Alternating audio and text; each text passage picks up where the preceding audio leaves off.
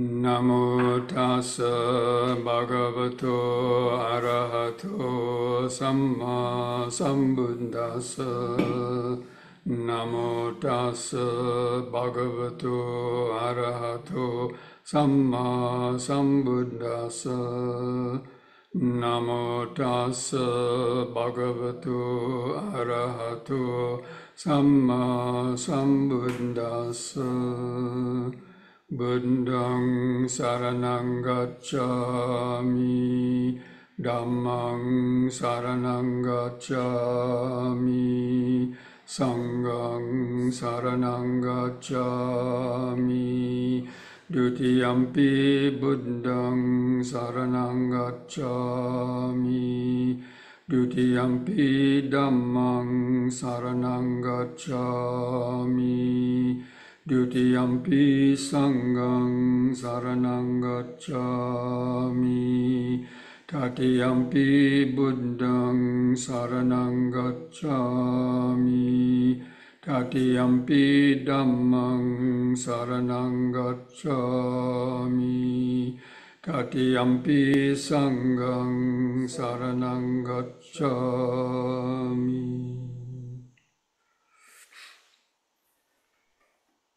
Welcome, friends, to this Wednesday evening Dhamma discussion and meditation practice.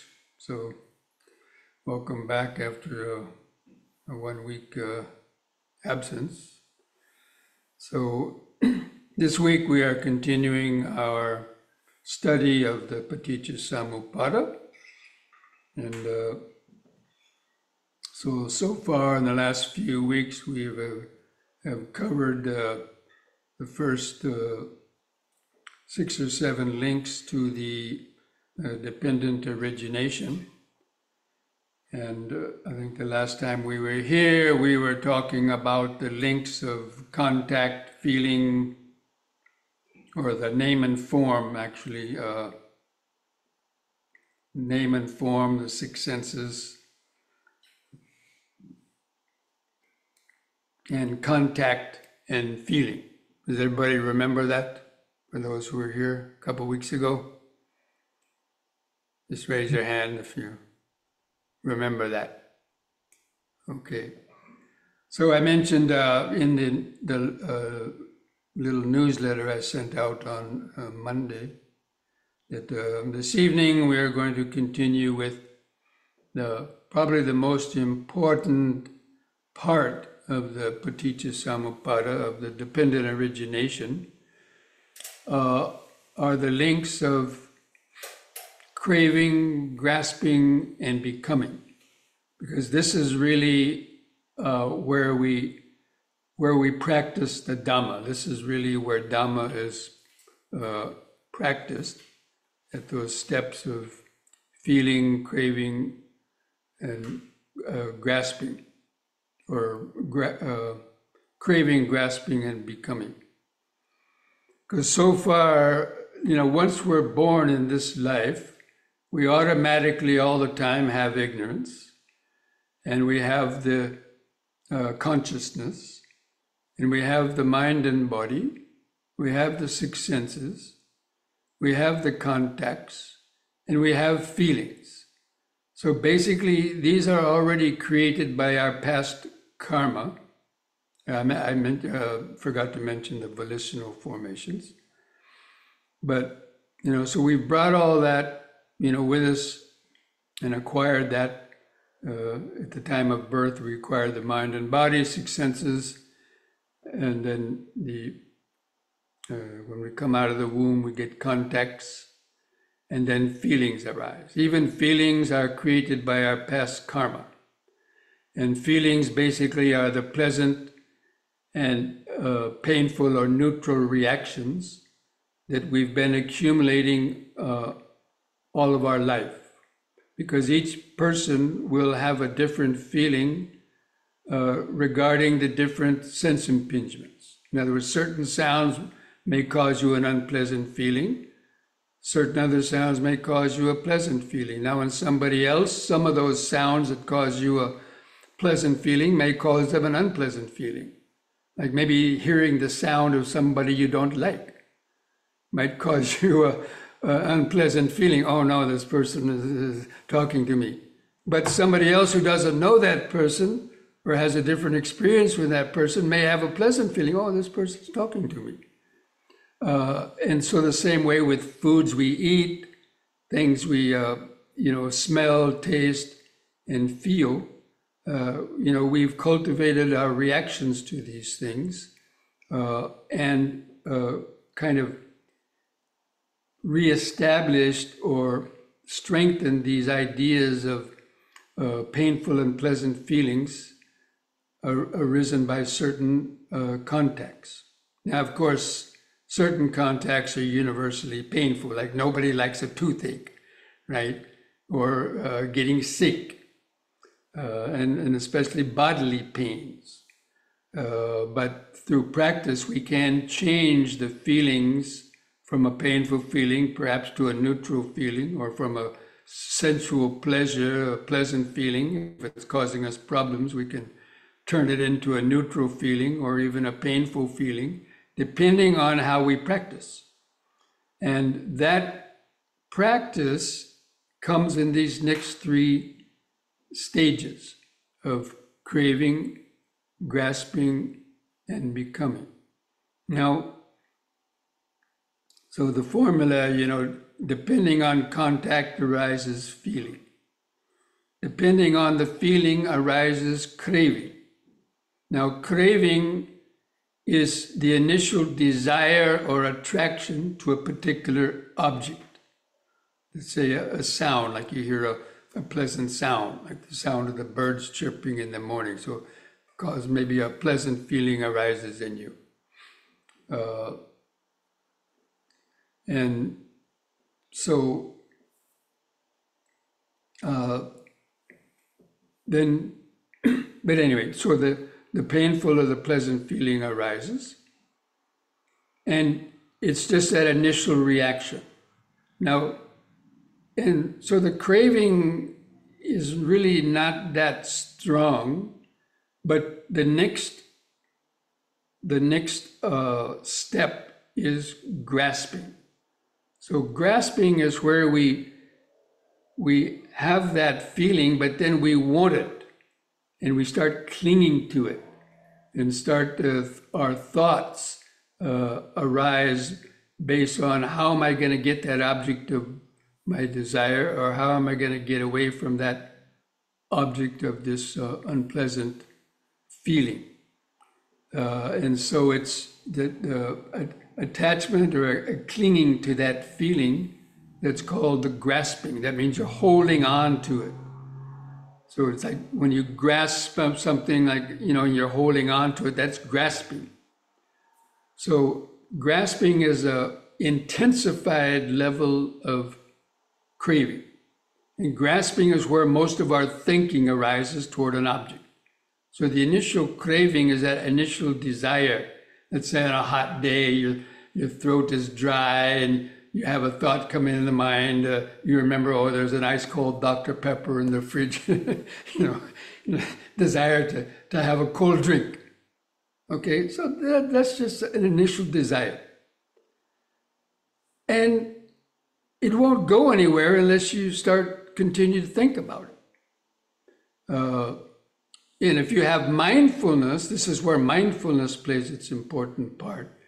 You can't immediately be free from the craving. The craving is going to arise because of past accumulated karma. But that's where we establish mindfulness. And we then can consider, is this object that I want, is it really necessary to have it right now? And then if you say yes, then, the mind then, thinks about, justifies why it should have this object and clings to that notion that I need that right now. Now, if your mindfulness is stronger, you say, no, it can wait for another hour. You can kind of let it go and you stop thinking about it. You think about something else, or something else takes your attention and you you focus on another object and you forget about that initial desire to have a cool drink. So that means the desire wasn't very strong.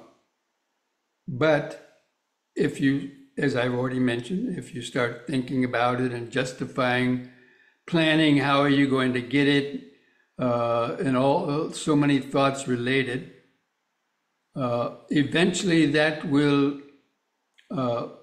come to the point where you have to make a decision on what you're going to do about it. Are you going to go after the object of the desire or the aversion? You know, like let's say to brush off a fly or an insect that might have landed on you, or scratch an itch, you know. And so once you've actually decided what to do and then actually do the object, such as scratch the itch, that's a common example, right? So then you've strengthened that habit. You've strengthened the idea that that itch is bad and I don't like it and I want to get rid of it. And so that is the becoming. So the becoming, to keep it simple, is basically the action, the thoughts and actions that you do that create the karma. So it's called karma bhava, the karma becoming, which is the strengthening of habits. And that's because you gave in to either desire to get the object, or to get away from the painful object, which is the feeling. So the object and the feeling basically are identical.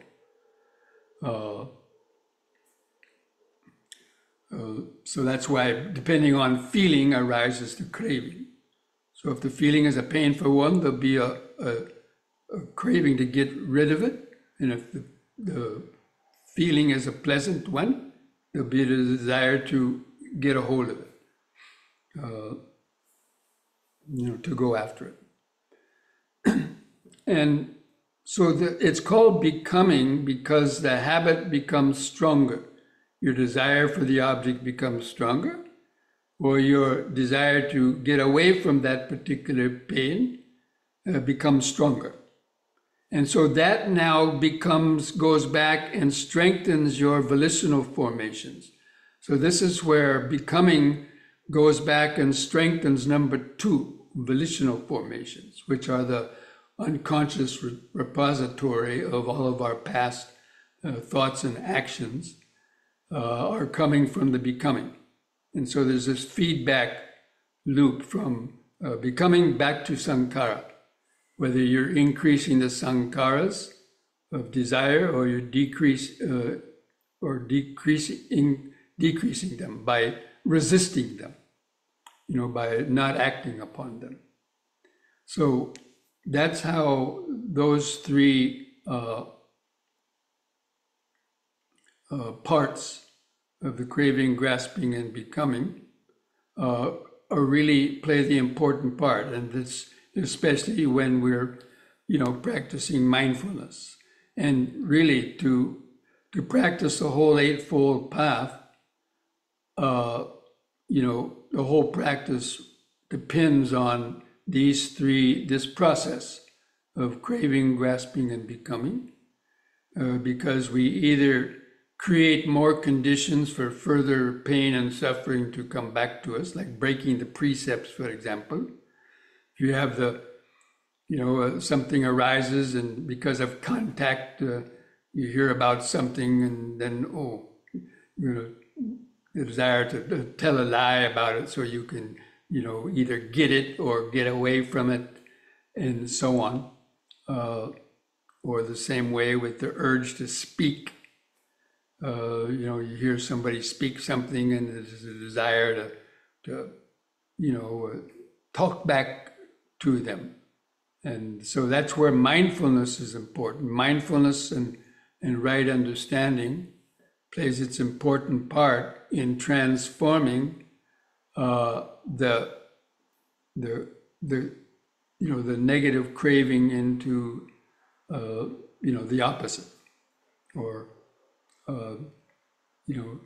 if the object is not, if we see the object is going to cause more attachment and more problems, then we have to make the effort to abandon that impulse and replace it with a positive impulse by practicing the opposite.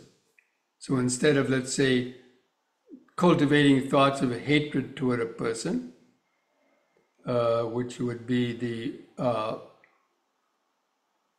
sort of the negative action, because of mindfulness and right effort, we instead cultivate metta toward the person rather than generating more thoughts of anger or ill will to the person. And that's how we can gradually weaken the negative sankharas and cultivate the wholesome sankharas that we may not have yet. But it depends on these three sort of stages of craving, grasping, and becoming. And that's what requires our right understanding and right thought, as well as all of the steps of the Noble Eightfold Path are required in order to transform, the negative actions of greed, hatred, and delusion into the opposites of right understanding, non-greed and non-hatred. And so that's why, without mindfulness and right effort, you won't be able to apply that process to these three stages. Now, becoming is the actual, again, to repeat it, the becoming is the step of creating the karma. Now, for example, let's say if a fly lands on you, so most people would have a kind of unpleasant feeling arise because of our memory and our thinking, oh, flies are dirty, and so we have this unpleasant feeling. Or you get stung by a bee, or so many things, anything, so many things. So if you have good mindfulness, you can say, okay, it's not too bad, and kind of just let it be, don't react to it. But if it turns into grasping, then the mind starts justifying, yes, maybe the fly has a disease, maybe I better get rid of it now, or whatever. Anyway, you consider those that grasping. So the craving turns into the grasping. And then grasping lasts a little bit longer. Craving is just the initial impulse to either like or dislike something. Now, I'm kind of simplifying it because these are the normal ways that these things affect us. But grasping is the planning, the scheming, the conniving, and the various kind of things leading up to the determination of what are you going to do about it. So if the fly lands on you, and let's say that initial urge to want to, shoo it away comes up, and you can consider, now it's not that bad. Let me, have discipline and just relax. The fly is only going to stay there a couple of seconds, going to fly away. Or you just observe it. You get some, you learn how to observe it, feel all those changing sensations as the fly walks up your cheek and gets into your corner of your eye or goes up your nostril, right? And then all kind of fireworks go off, and you can see the mind really freaking out. And that urge to want to get rid of it gets stronger. And you observe that, you contemplate that. You say, oh, it's not that bad, just relax.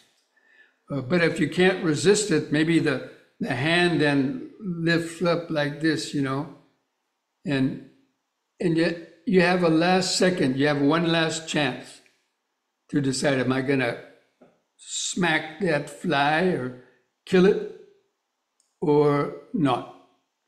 So, you have that, you have to make that decision. And if the wisdom kicks in and you say, no, I won't do that. Okay. You put the hand down. Then at least you haven't committed broke the precept, let's say, for example, of killing the fly. But you don't want it to, okay? So the becoming actually just prevents the physical actions. That step of becoming is actually stops you from actually performing the negative karmic action of, let's say, breaking any of the precepts. But you still might have liked to do it. So it doesn't necessarily change your thoughts.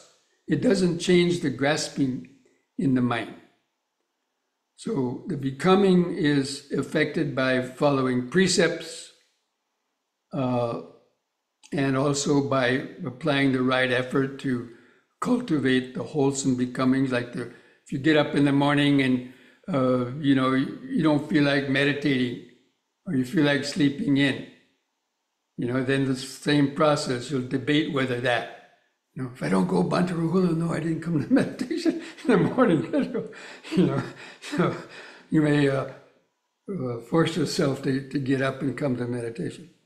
Then you come to meditation and you have the best meditation of your whole life. I mean, sometimes that happens. So you never know. But anyway, so the becoming, it affects mostly our physical actions, what we do with the body and the speech. But the grasping affects our thoughts. So that's why following the precepts avoids the negative becoming, the negative actions. The practice of concentration helps to minimize grasping, because grasping are just various thoughts that we have. Thoughts and, should I, shouldn't I, well, this and that. So when you concentrate and you minimize your thoughts, as your thoughts subside, as you gain deeper concentration, then you stop thinking about those things. Those thoughts won't come up.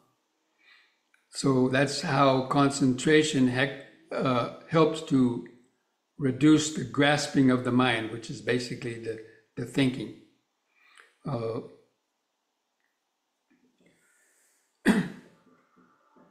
And then the craving is even though craving is said to be, the cause of suffering. If you read the description of the Noble Eightfold Path, the second noble truth is cause of suffering is normally translated as craving. But actually, craving is not that bad. Because again, craving, we can't help it. We are born because of craving. And it's the result of past karma. But we can reduce the amount of craving we have by reducing grasping and then becoming.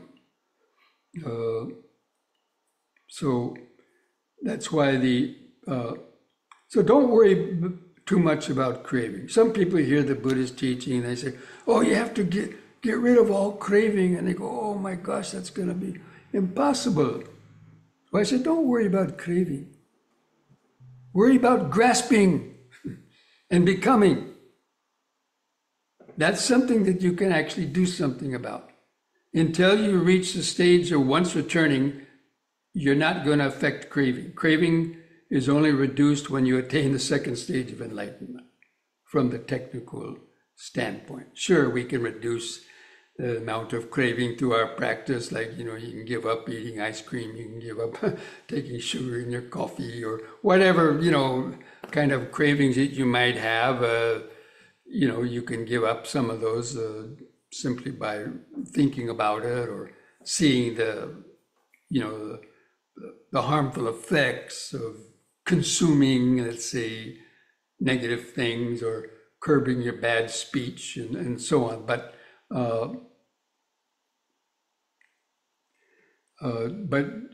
the deepest roots of that are only ill will, and greed and ill will or hatred are only permanently reduced through attaining the second stage of enlightenment. So,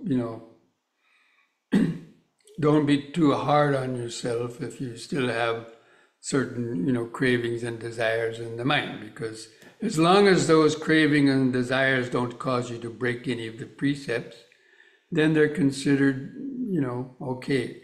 But it's mainly the ones that are going to cause us to break the precepts or do some other things that might, cause harm to ourselves. But mainly it's the precepts, because those are the things that bring the heaviest amount of guilt, worry, remorse, and fear, and problems with society, and even with your own family, telling tales about others, telling lies, harsh speech, these things that we do, quite out of habit.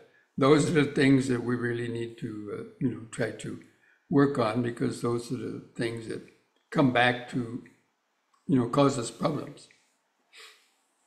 So anyway, I just wanted to mention these stages of craving, grasping, and becoming, because these are what you can actually see in daily life. When you're out there, when you're in traffic, when you're at your work site or whatever you're doing, you're going shopping, you can see this process of craving, grasping, and becoming in your mind. And sometimes it happens in a flash of a second. All three of those will happen.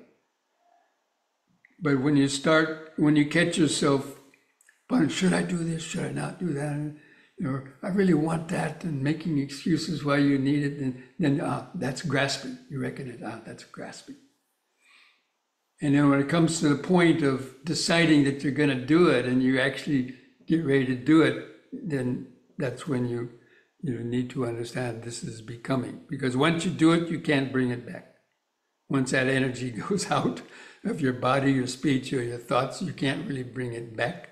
You can only say, oh, shucks, I shouldn't have done that, and, make the best effort not to do it again. So,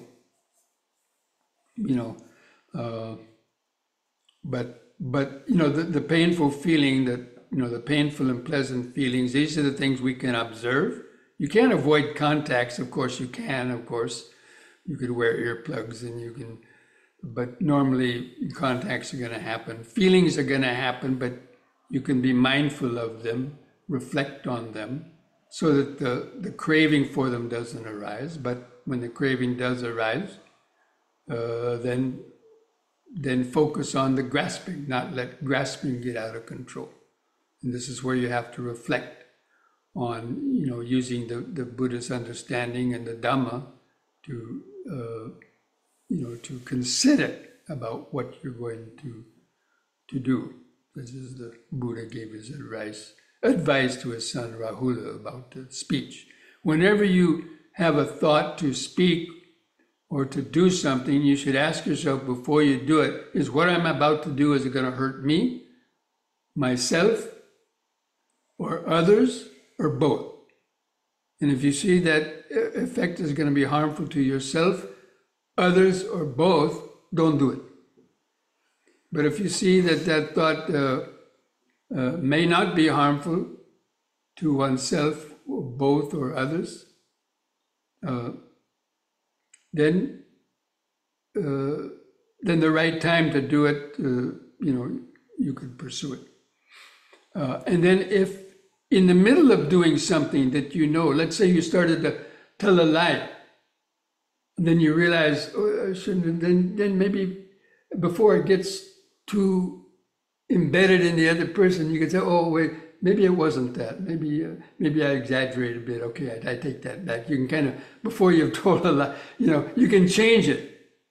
So the Buddha said, even while you're doing it, consider, what I'm doing now, is it harmful to myself, others, or both? then cut it off right there and then. Stop talking. Or go away from a certain person if you're getting so upset you're going to punch them out, or something worse. Or to go out of the pastry shop if you're get yourself starting to buy a whole bag of donuts to go consume or something. Anyway, so that's the way we have to try to practice the Dhamma in the daily life, because these things come up all the time, hundreds of times in one day. This process is probably going through your mind in one way or another. Some are very strong, some are very subtle. But that's really where the practice of Dhamma comes. And that's why mindfulness is the most important mental factor to develop for being able to do that. Because without mindfulness, you're not going to be able to catch those impulses before you've, created the becoming on those. Okay, friends, so I think we've gone over that the subject, and now let's see if there's any. See, there's something in the chat box here. Okay, do we have equal chance of intercepting at craving, clinging, grasping, and becoming? Do we have equal capacity to notice all these three at any level of practice? Well, you have to be aware of that initial craving before it turns into grasping, because then it's easier to do something about it. Once you started grasping, then it's going to take longer to sort of come to the right decision. But sometimes it happens so quickly, like in a sudden accident or something happens and you just react without even thinking, instinctual things. Now, there unless you had the mindfulness of an arahant or something like that, you're probably not going to be able to prevent that becoming. Or you get stung by a bee, right?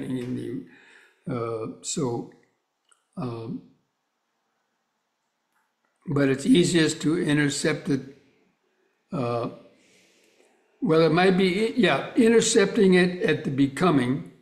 Now, you might not be able to stop the craving and grasping because the mind operates so fast. But now the mind has to then tell the body what to do in terms of like breaking a precept, killing, lying, stealing, cheating, sexual misconduct, and so on. So all those are primarily bodily actions or speech. So therefore, if you have the precepts, it might be easier to prevent becoming. It probably is the easiest to prevent becoming. And then you work back. And once you delay the becoming, then you can work on reducing the grasping. That's why sila, samadhi, and panya, I'm going to talk more about that later, but the process of sila, samadhi, and panya, we use sila or the precepts to prevent becoming. We use samadhi to weaken grasping or the thinking mind, because when you attain concentration, the thoughts subside. And then we use panya or wisdom to eliminate the craving. So I would say probably most people are going to succeed on becoming easier because it's easier to stop the body and then stop the mind for the most part, right? So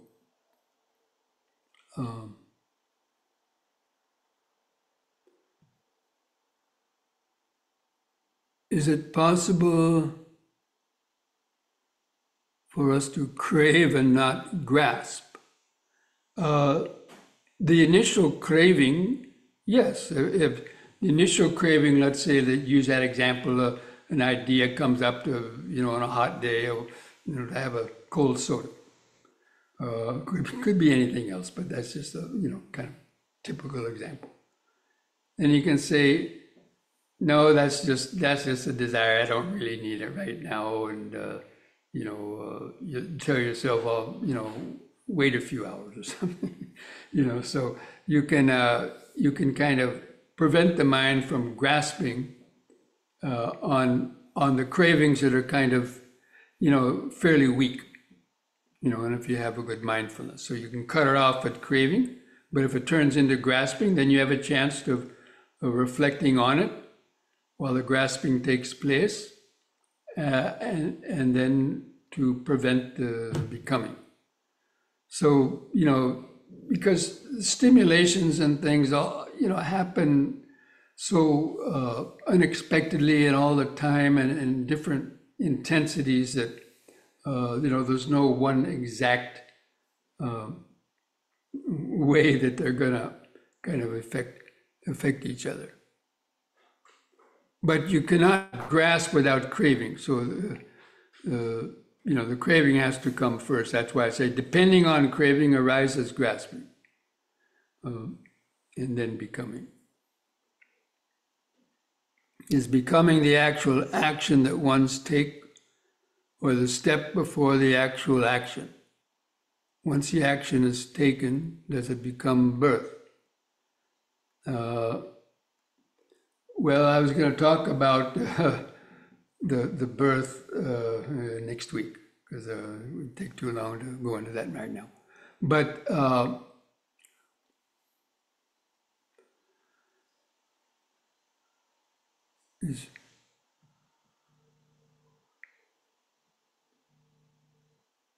is becoming the actual action? Well, yes, it's the actual action, the karmic action. So the grasping is the thinking about it, and then you come to a decision. There's an intention, but again, you could change that. It is becoming, because even thinking about something and increasing your desires is a kind of becoming. But the heavy karmic becoming is when you actually do the action, such as killing a fly or a mosquito, or stomping on a cockroach. You could be going back, should I, shouldn't I, and back and forth for a long time, and finally you decide you're going to do it, but at the very last minute something might arise and say no, and you don't do it. So you've created a negative becoming in your thoughts leading up to that, but you've prevented the actual karma of the actual killing. Because to kill something means you have to actually kill an object. If you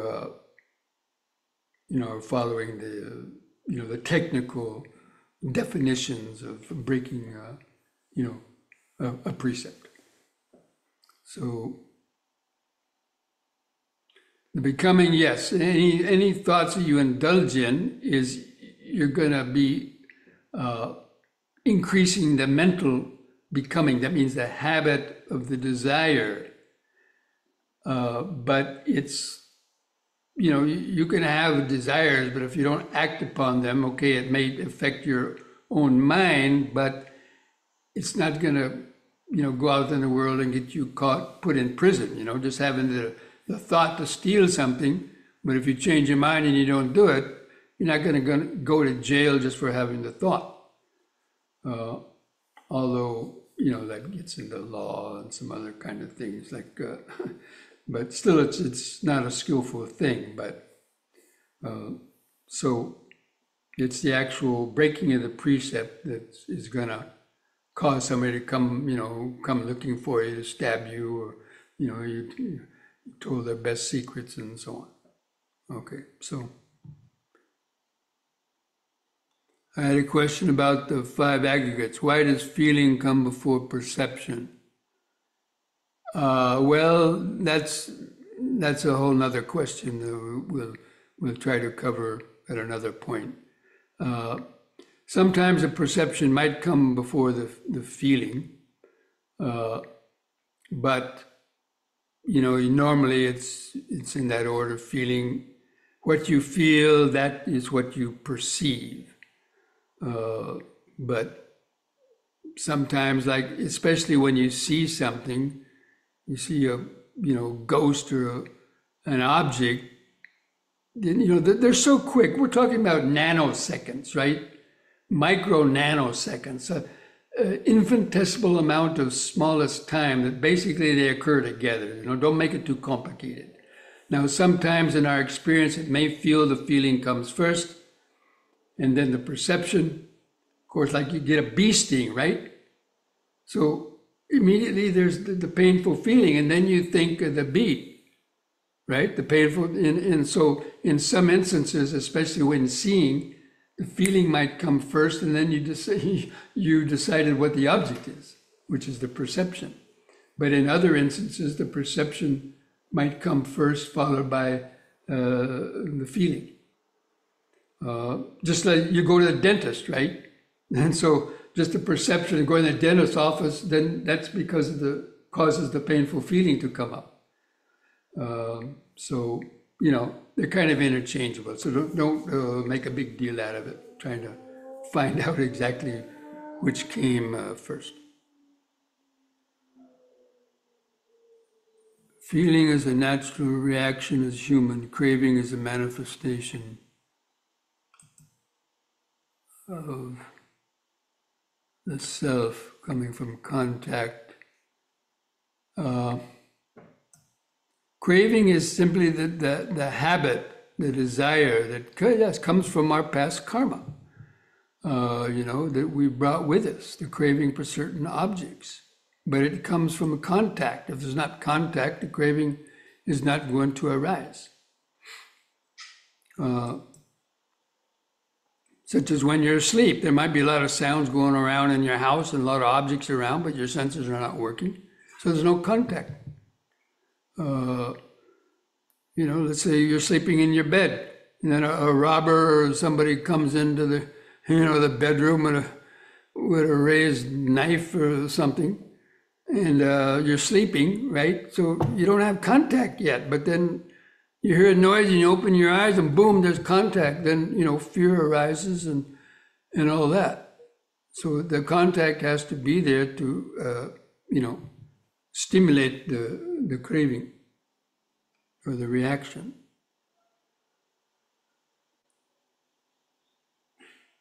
Okay, friends, so I think we'll go ahead and stop there so we can still have our short session of some yoga and then our meditation, okay? So we'll try to continue this discussion next week and, come up with some other questions. We'll try to cover the meaning of the birth, because that has some different connotations to it. Okay? So let's take a few minutes, take a break to use the facilities, and then come back for some stretches and meditation. See you back in a few minutes. Go ahead and begin the yoga sessions. Try to relax your arms at the sides.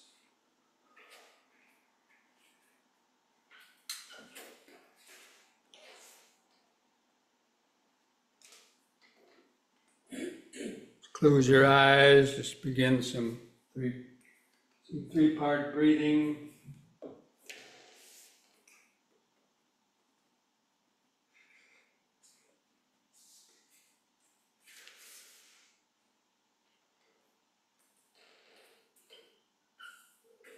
Try to feel the outline of the standing body and the mind's eye. Just breathing in, letting go of the past and future. Breathing out, standing here and now. Breathing in, letting go of the past and future. Breathing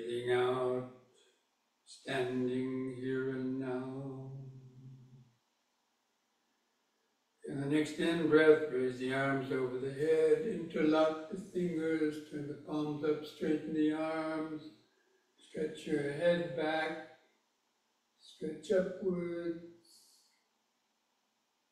release the fingers, out breath, arms back to the sides. Again, in-breath. Stretch up, bend back a little bit, so the arch in the spine. Out breath.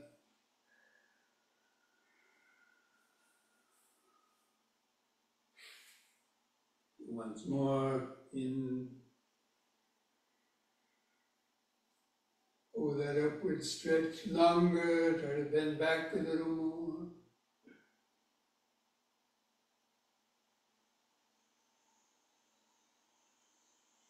Out breath.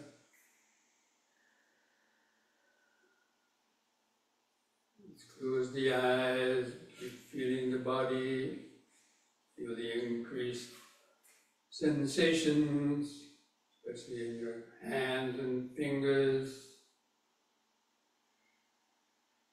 That contact producing sensation because of the contact with the oxygen to the cells vibrating because of that contacting each other, the cells bumping into each other, that's contact producing the vibrations. You go through the nervous system, it feels pleasant or painful or neutral feeling. When you think about them, it's body sensation.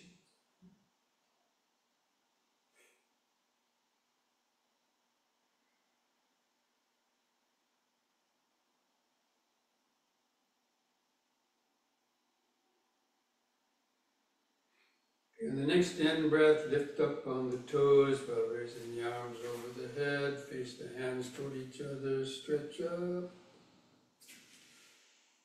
Out breath, come back down.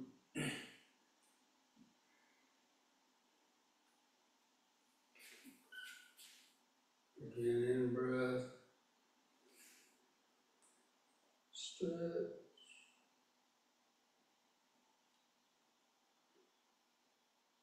Out.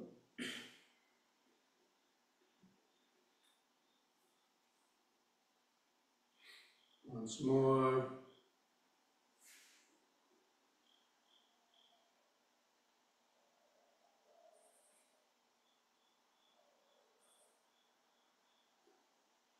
Out.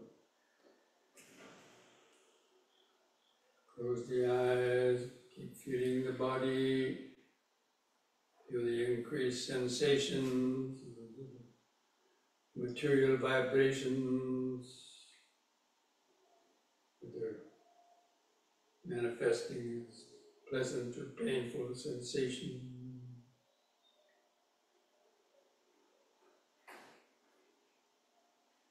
If you have an ache or a pain, that's probably an unpleasant sensation. You have some tingling sensation in your fingers, or other places, maybe a pleasant sensation, a lot of neutral sensation.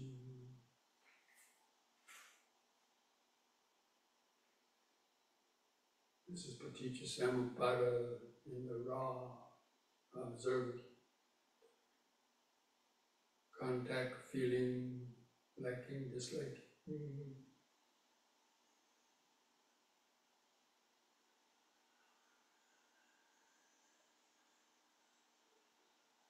Next we'll do the side bending using both arms. On the in-breath, raise both arms up. Keep your fingers and arms straight, close to your head. Out breath, bend over the right side.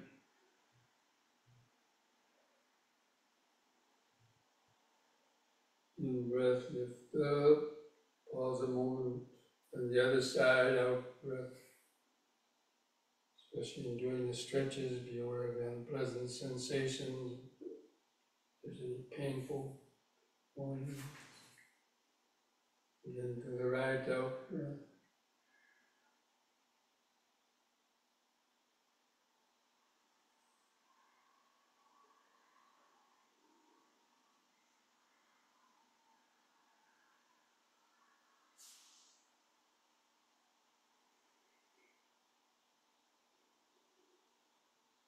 Once more to each side.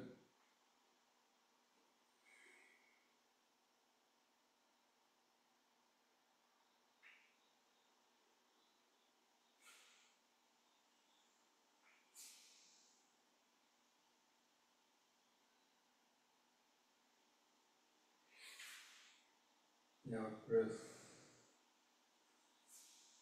Lower the arms.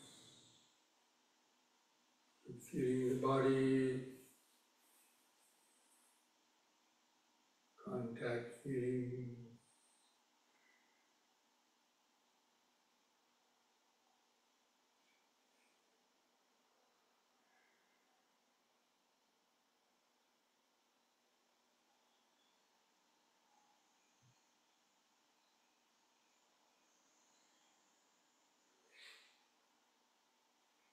Now spread the legs apart, wider the better. Moving the arms out, into twisting from right to left. Breathe in. Out breath to the right. Keep your eyes focused on the hand going back.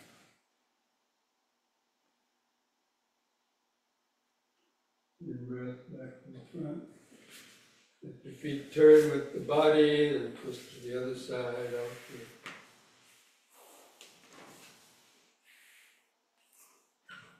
through. Keep alternating sides.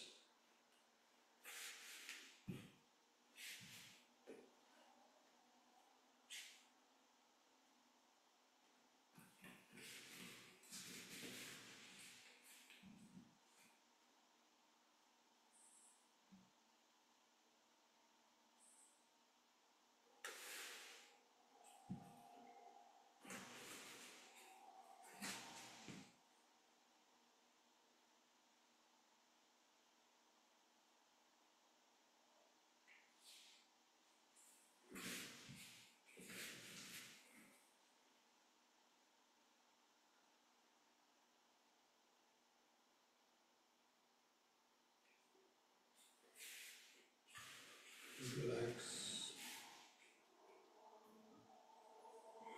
Feel each foot pressing the floor. The contact with two earth elements. The foot pressing the floor.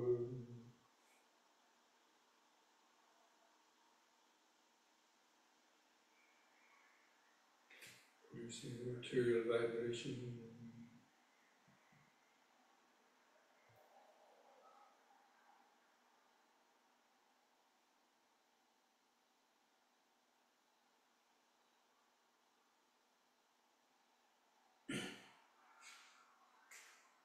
And all those points where the clothing is touching the skin, with all contacts, producing sensation.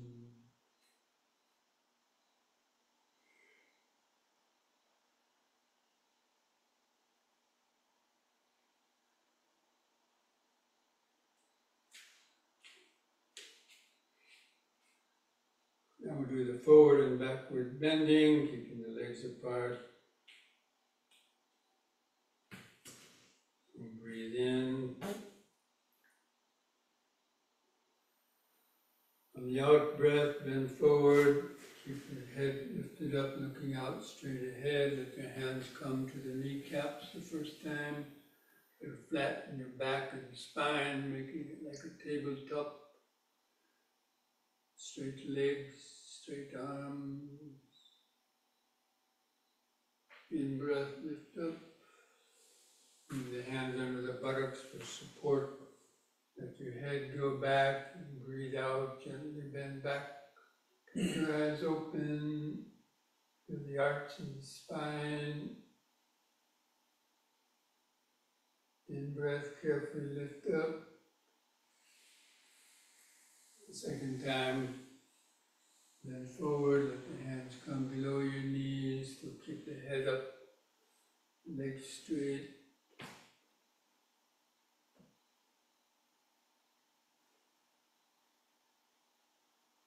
In breath. Again, the back bends, be careful. Bend back a little more.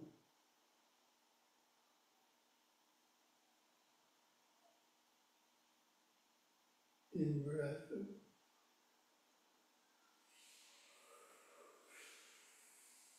Third time, let the hands come down as far as you can toward the feet. Keep the legs straight. Let the little bones in the lower spine stretch out. Hold that a little longer.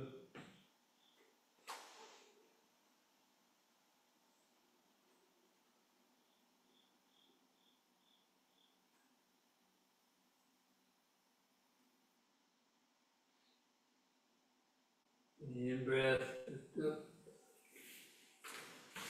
Once more, the back bends, be careful.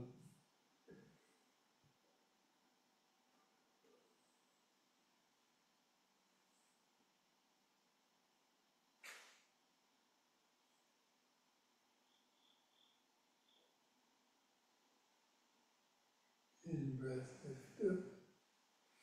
The out breath, relax your shoulders and arms, feel the whole body.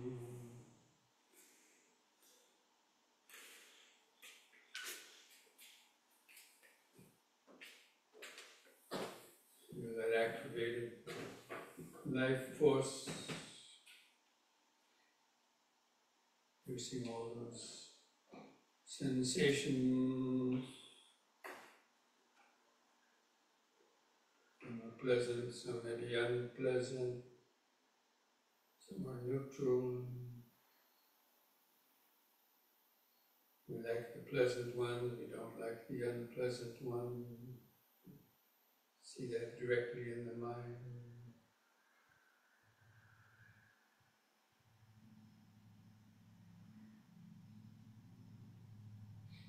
You can now bring the legs and the feet closer together. We'll do one last exercise. The head turning from right to left. On the in-breath, turn the head to the right. Look over your right shoulder. Feel the twist in the neck. The out-breath, turn all the way back to the left. Look over the left shoulder. In-breath, back to the right. Feel the neck vertebrae loosening up. Out-breath, left.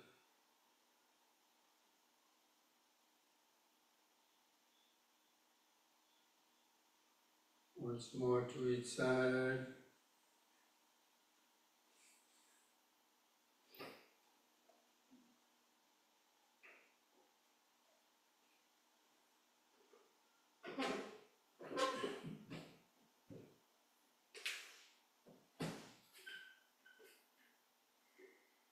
On the in-breath, the head stop in the middle.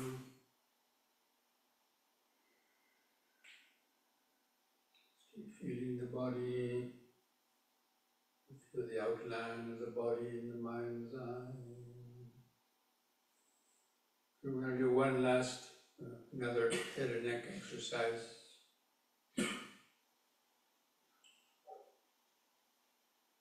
On the in-breath, lift your chin up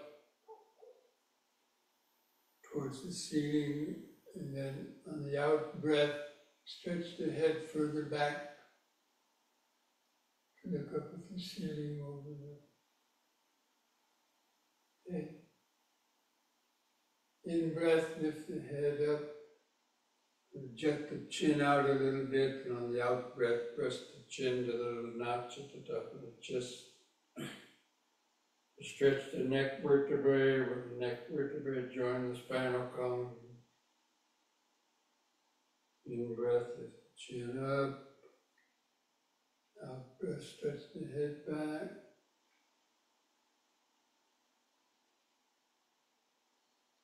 In breath, lift the head, get out the chin, press the chest to the out breath.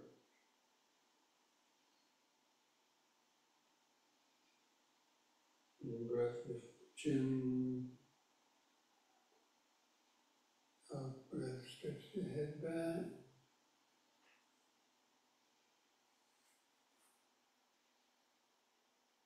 In breath, lift the chin, out breath, press the chest.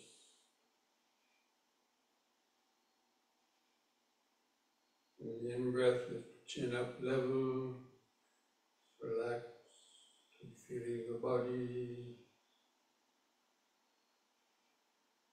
and feel that organic aliveness of the body, cellular vibration.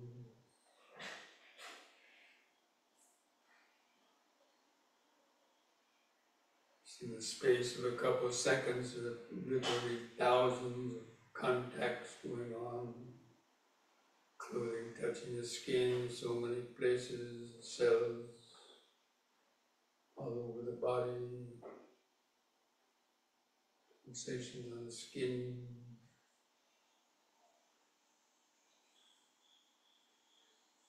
The whole Paticca Samuppada is basically occurring thousands, if not a million times in the space of a second or two.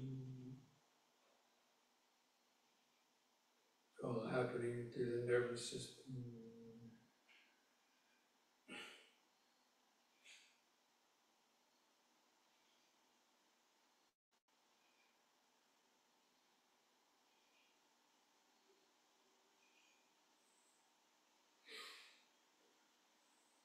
Okay, so now let's mindfully come back to our seats to be ready for the sitting.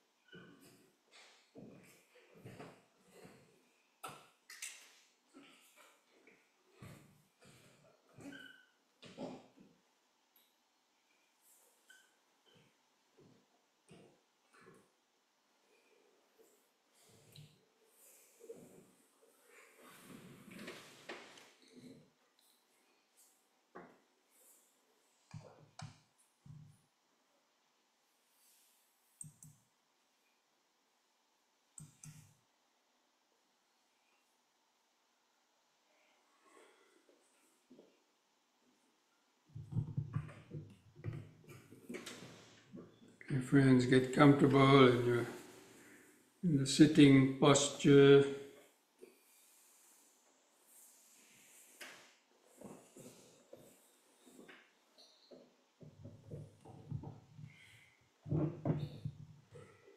Just try to sit straight.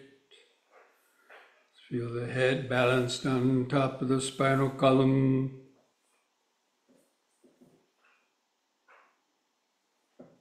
Gently close your eyes or feel the outline of the sitting posture in the mind's eye.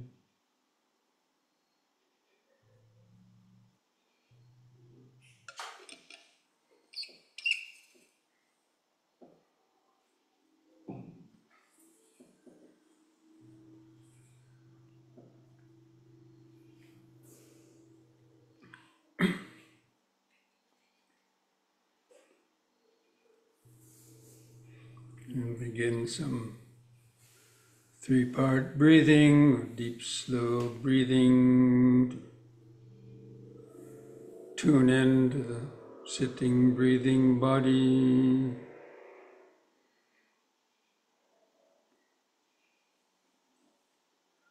Some breathing in, letting go of the past and future.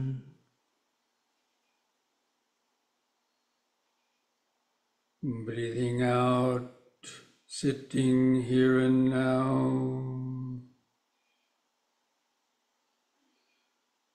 Breathing in, letting go of the past and future.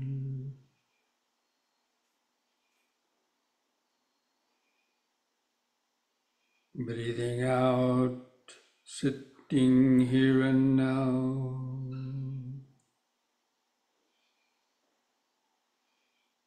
Breathing in, feeling the whole body.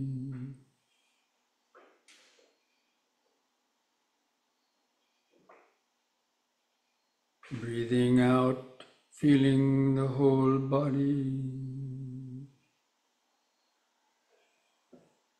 Now we'll count the breaths from 1 to 10.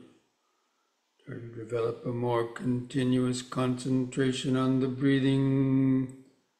Just keep your attention focused on the expanding and contracting movements of your abdomen, stomach, rib cage, your chest.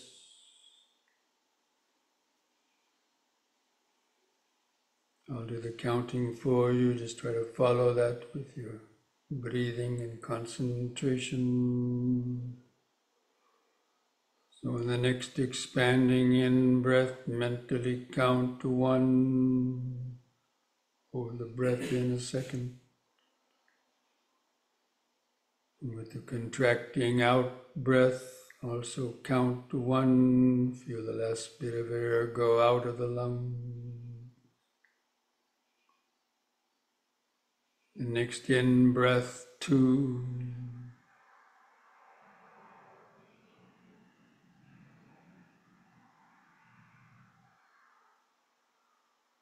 Out breath, 2.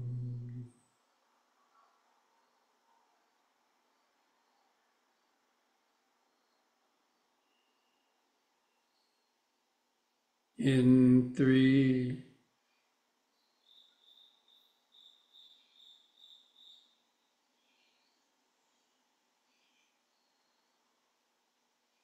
Out 3.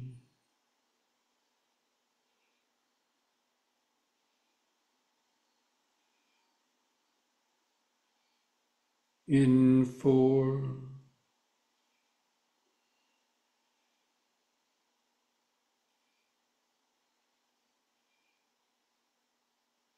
Out 4.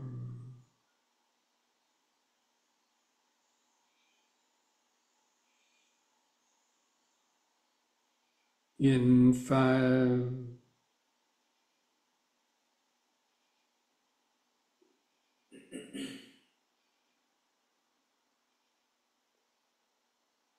Out 5.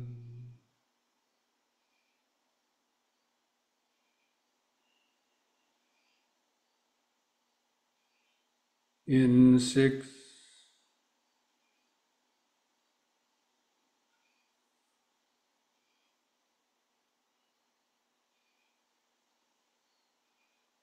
Out 6.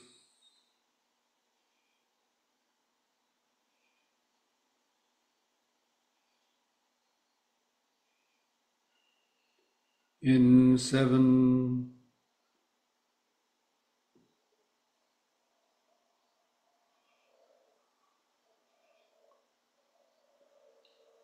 Out 7.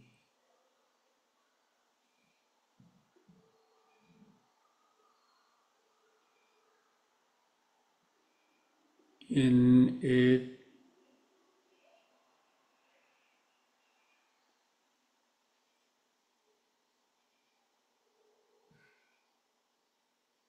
out 8,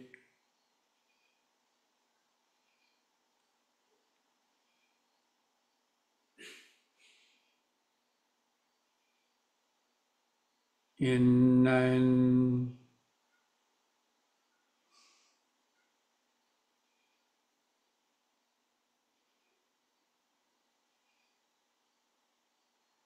out 9,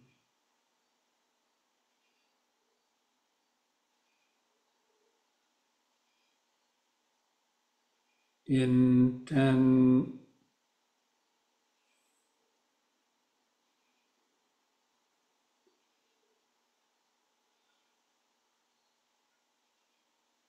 out 10. Now you can continue to try to count your breaths from 1 to 10 again by yourself. See if you can make it to 10 without my prompting. Or otherwise, if you're fairly relaxed and centered, let the counting go and just continually remember breathing in, letting go of the past and future. Breathing out, sitting here and now.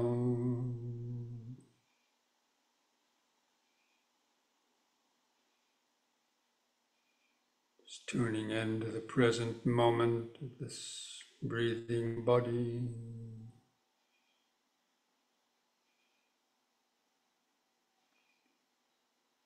Just let the breathing return to its uncontrolled, shorter, irregular rhythm. But continue to observe it, to feel it, feel those contacts of the rib cage, clothing rubbing against the skin, producing those sensations, contact producing those sensations which are felt as pleasant or unpleasant or neutral.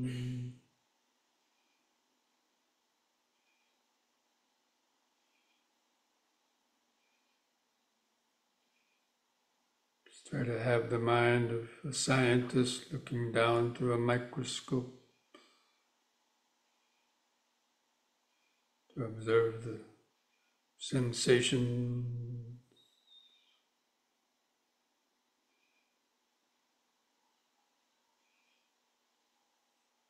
Breathing in, sitting.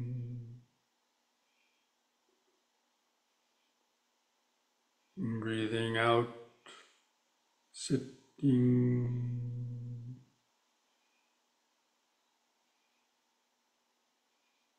Because we have this mind and body and the senses, we have these contacts producing all these sensations, which are pleasant, painful, or neutral.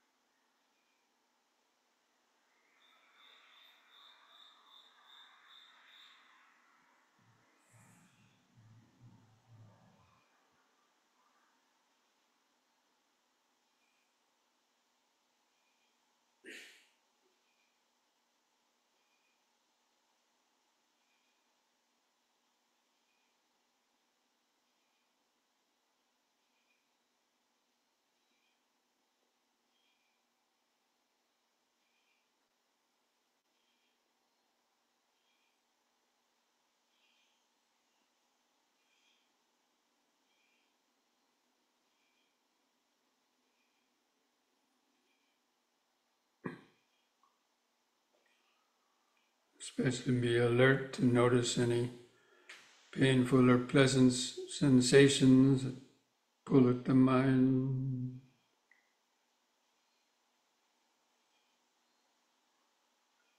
Liking or the disliking.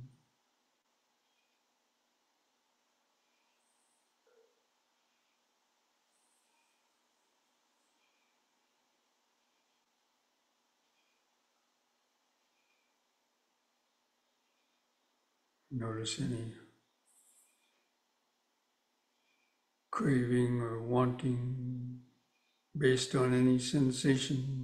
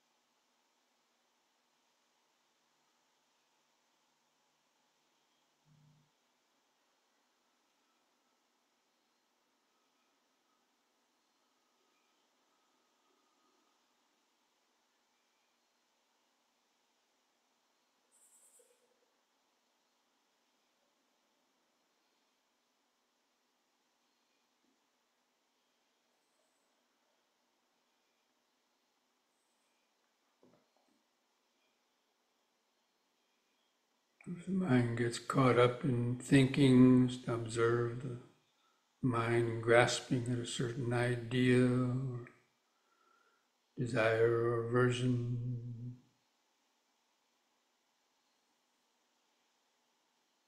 thinking of what to do about something, the grasping of the mind.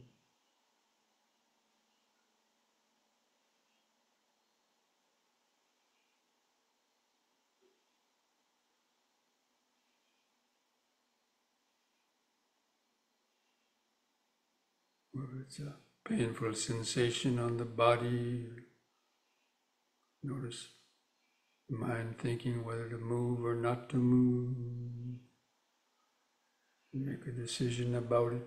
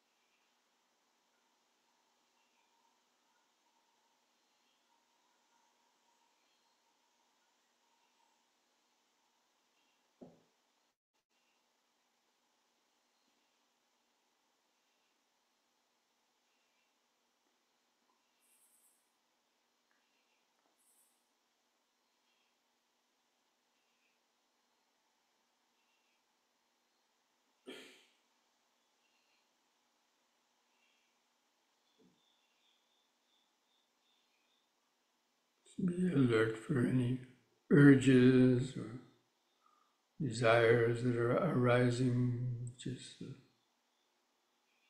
kind of craving, the urge to move, or the urge to think.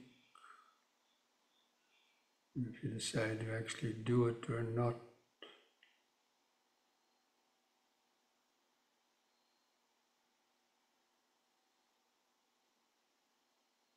becoming.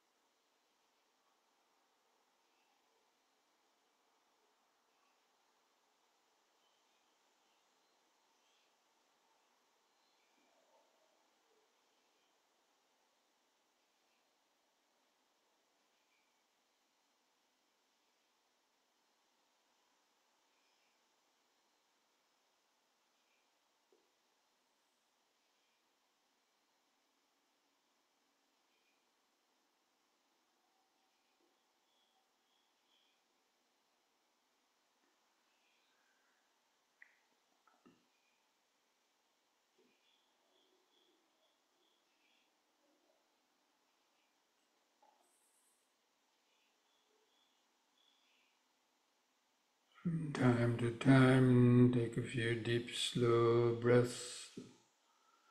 Re-energize the awareness. Keep the mind centered in the body.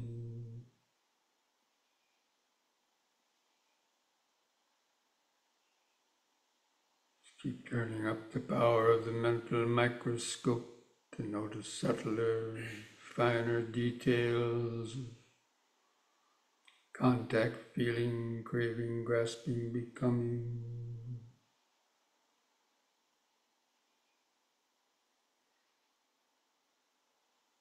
Breath by breath, moment by moment.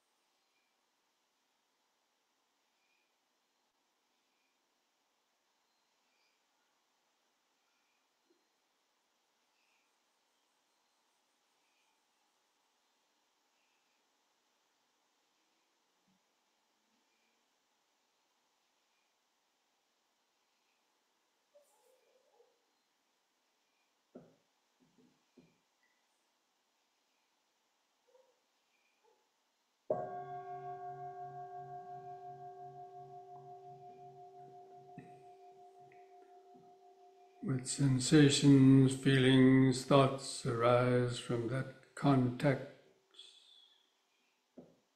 with the bell and the ear.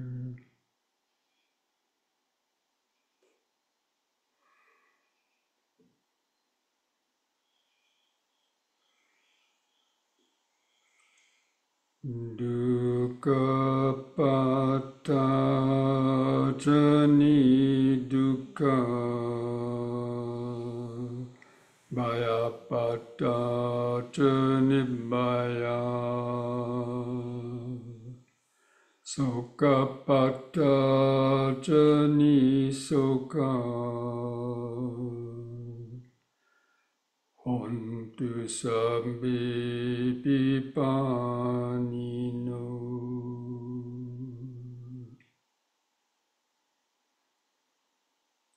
May the suffering be free from suffering.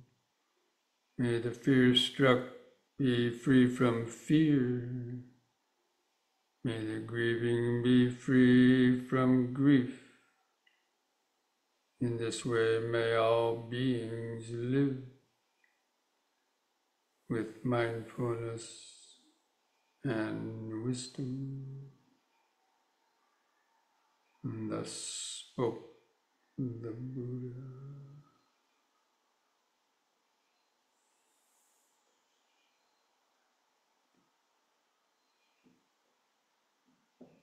Now finish the meditation. I invite you to join in chanting the word sadhu 3 times slowly. We do the chanting on a long out breath, feeling those vibrations in the body and mind. So take a deep breath.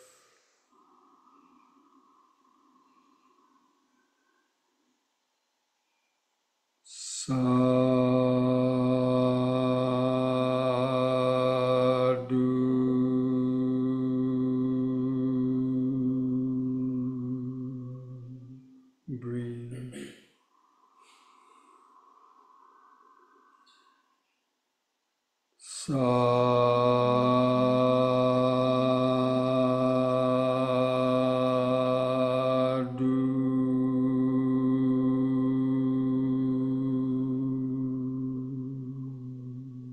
Breathe.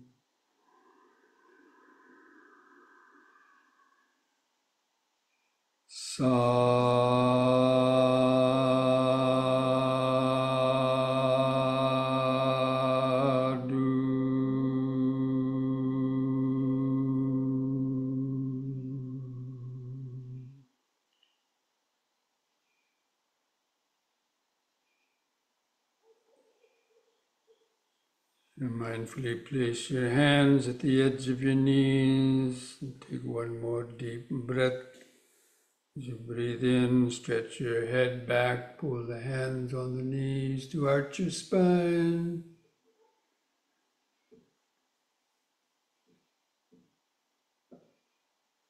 And lift the head up on an in-breath, and on the out-breath, press the chin to the top of the chest. Stretch the neck vertebrae.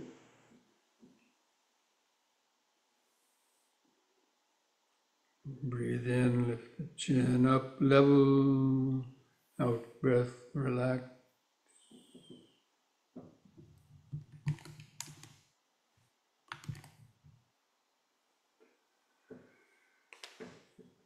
Okay, friends. So this brings our evening Dhamma discussion and meditation to an end. And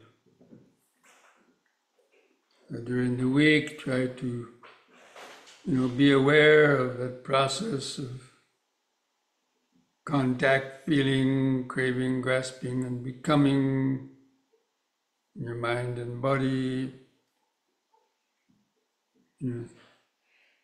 Especially when certain things happen, it's fairly easy to observe that.